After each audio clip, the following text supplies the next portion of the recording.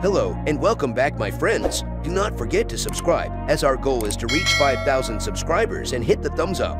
Let us know in the comments below who will win in the Buccaneers vs. Cowboys on September 10th. So let's start with wide receiver Mike Evans inducted into Texas A&M Hall of Fame. Mike Evans was one of the most dominant wide receivers in college football for the Texas A&M Aggies before he began building a Hall of Fame career for the Tampa Bay Buccaneers.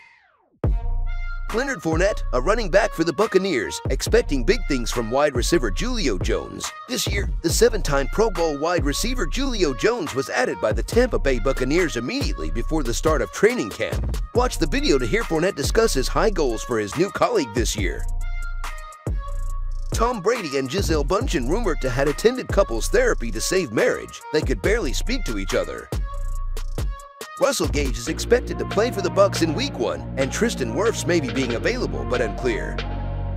What's it like seeing Julio Jones work up close, Leonard? Give me an example. It's crazy. A guy that big and fast, at the age he's at, explosive. He's very smart. He knows what he's doing out there, man. So just seeing that person, especially with us as a whole, seeing all these guys practice and see how many one-on-one advantages we could take to help our team. It's scary.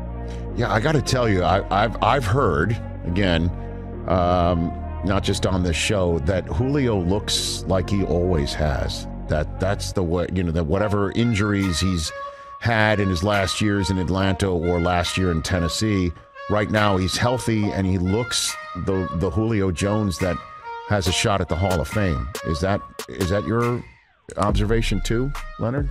That's what I've been hearing. That is true. Boy, wow.